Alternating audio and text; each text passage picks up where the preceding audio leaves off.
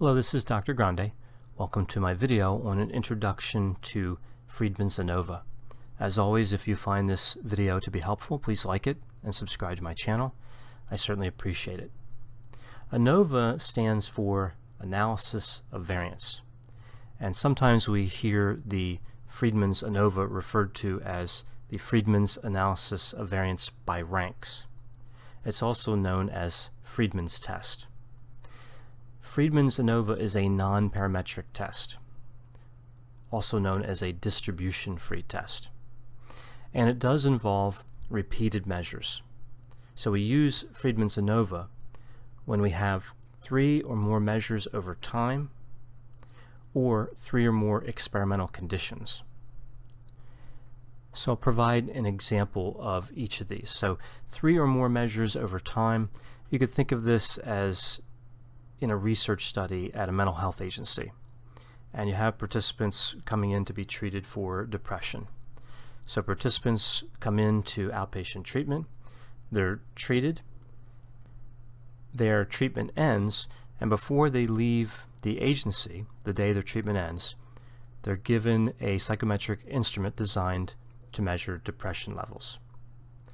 6 months later, those same participants come back and take that same measure, that same psychometric instrument. A year after treatment ends, again the participants return and take that same test. So you have one test the day the client is being discharged, a test 6 months later, and a test 6 months after that. So you have, in that case, 3 measures. It's the same measure over time and the same participants. So now for an example of the 3 or more experimental conditions. So imagine you're at this mental health agency and you're conducting a research study and you have a particular achievement test. And you're concerned that distractions could affect the outcome based on the way the test is designed or what it's measuring. There's some reason to be concerned that distractions could be an issue. So you have a participant. Participant comes in and takes this achievement test in a room alone.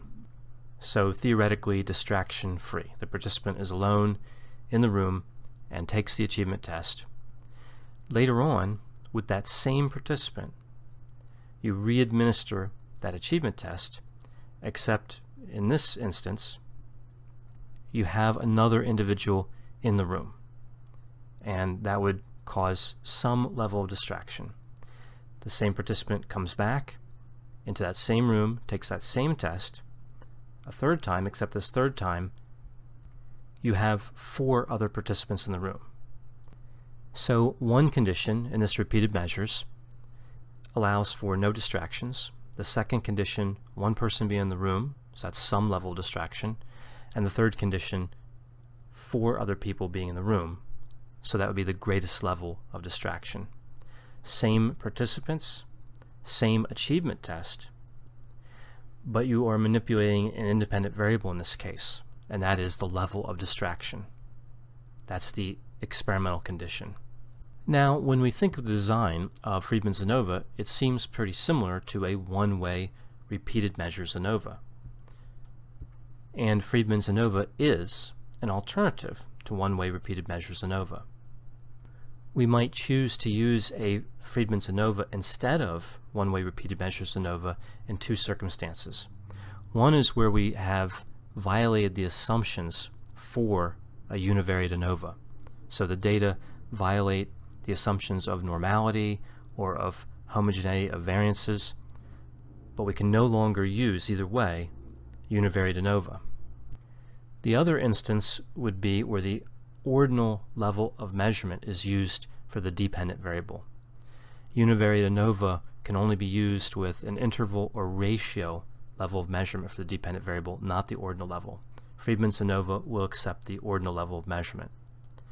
So if the Friedman's ANOVA is more flexible and it can do the same thing, why wouldn't we use it instead of univariate ANOVA in every instance? And that comes down to the concept of statistical power. Statistical power is the ability to detect a difference that's actually there. And the parametric ANOVA, univariate ANOVA, that has more power than Friedman's ANOVA. If the data violate the assumptions for parametric ANOVA and you end up using Friedman's ANOVA, you can still test the data, but you do lose some statistical power in that trade-off. The same thing for using the ordinal level measurement for a dependent variable. Friedman's ANOVA will still allow you to test the null hypothesis. However, there is a loss of statistical power. The null hypothesis for Friedman's ANOVA is that the sum of the ranks of the groups are equal. And when we test this null hypothesis with 3 or more measures, or 3 or more experimental conditions, we end up in the same situation as we do with a parametric ANOVA. We need to use a post hoc test, because if we get a statistically significant p-value, that is 1 less than 0.05 in most cases in the social sciences, we don't know where the difference is. So consider the example I used earlier with the no distraction condition and the 1-person distraction and the 4-person distraction. If we run a Friedman's ANOVA with those data and we get a statistically significant result, we know there's a difference there. We know the sum of the ranks of the groups are not equal. However, we do not know where that difference is located. Is that difference between the no distraction and the 1-person distraction, the no distraction and the 4-person distraction, or between the 1-person distraction and the 4-person distraction? We don't know. There's 3 pairwise comparisons, and we only know from the result of Friedman's ANOVA that there's a difference somewhere. It requires a post hoc test to find out exactly where. And the post hoc test for Friedman's ANOVA would be a Wilcoxon signed rank test. The Wilcoxon signed rank test is similar to Friedman's ANOVA, except it only uses 2 measures over time, or 2 experimental conditions. That makes it ideal to be used as a post hoc test for Friedman's ANOVA, because we're only making pairwise comparisons. When you use a Wilcoxon signed rank test as a post hoc test for Friedman's ANOVA, it's important to remember that this would cause a type 1 error rate inflation. The type 1 error rate is the probability that we will reject the null hypothesis when it was actually true. So we're going to say there's a difference between the groups when there was no difference. That's a type 1 error.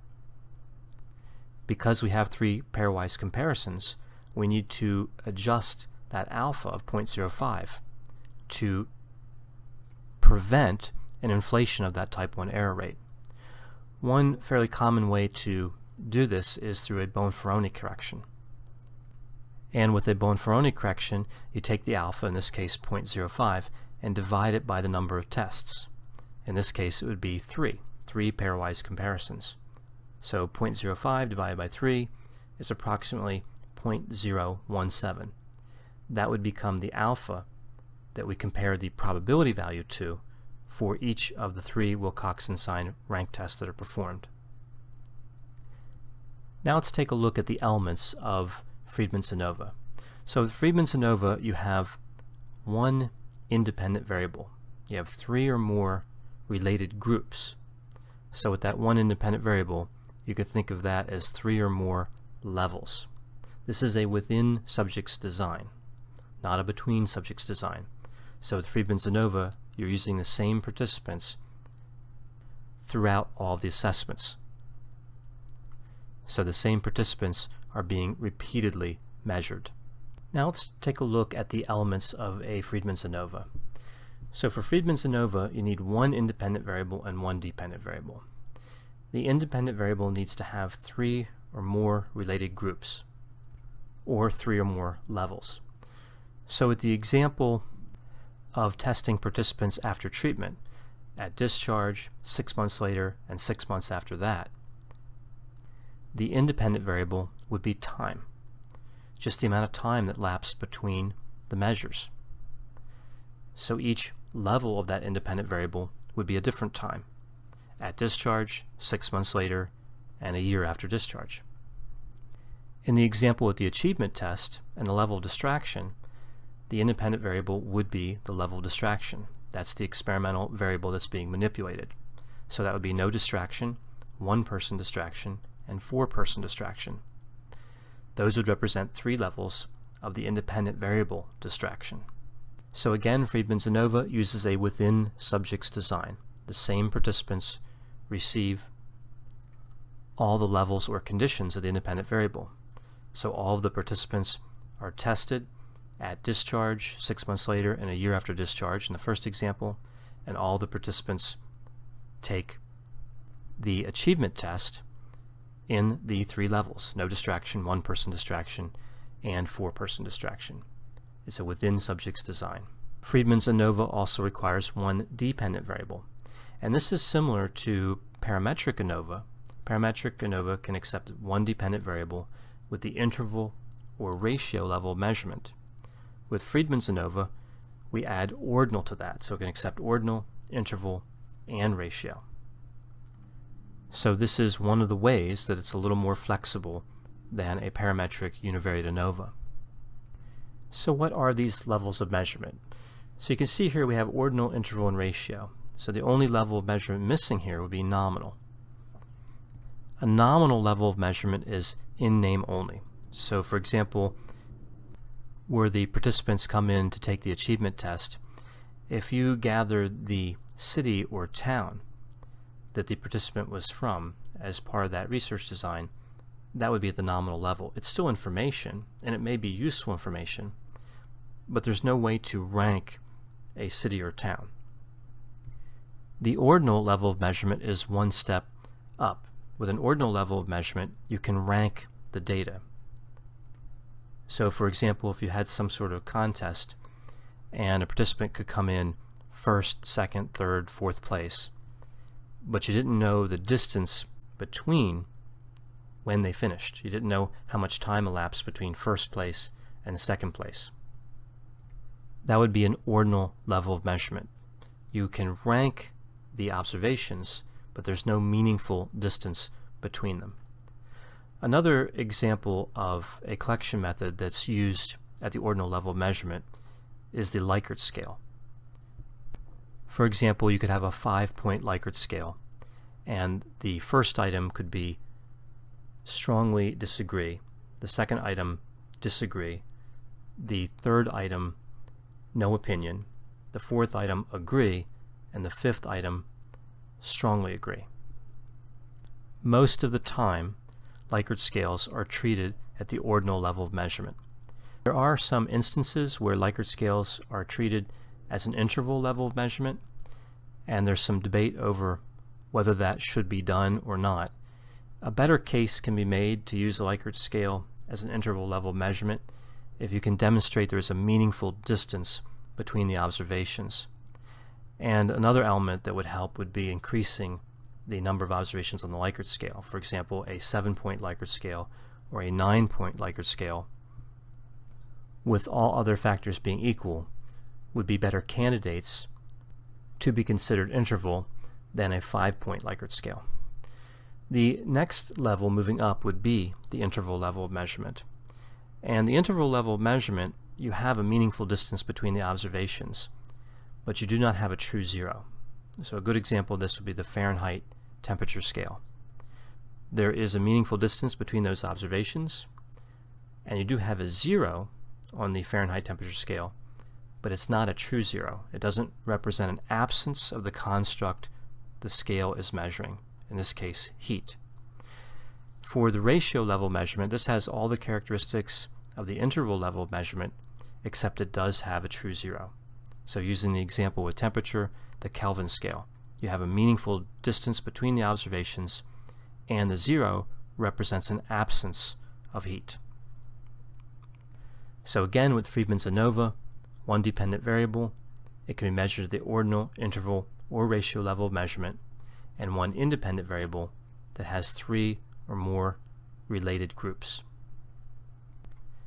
Now moving on to the assumptions for Friedman's ANOVA. So with all statistics, you have assumptions that you need to meet prior to performing the statistic. we want to make sure that the data meet the assumptions so that the results of the statistic will be accurate. Non-parametric statistics, distribution-free statistics, typically do not have as many assumptions as parametric statistics. And Friedman's ANOVA is a good example of this. Other than the items I've already mentioned, the one independent variable and the one dependent variable, Friedman's ANOVA only has 2 more assumptions. You need to have a random sample, and you need to have a minimum of 12 participants. Unlike a one-way repeated measures ANOVA, Friedman's ANOVA does not have an assumption of normality. The dependent variable does not need to be normally distributed. I hope you found this introduction to Friedman's ANOVA to be useful. Thanks for watching.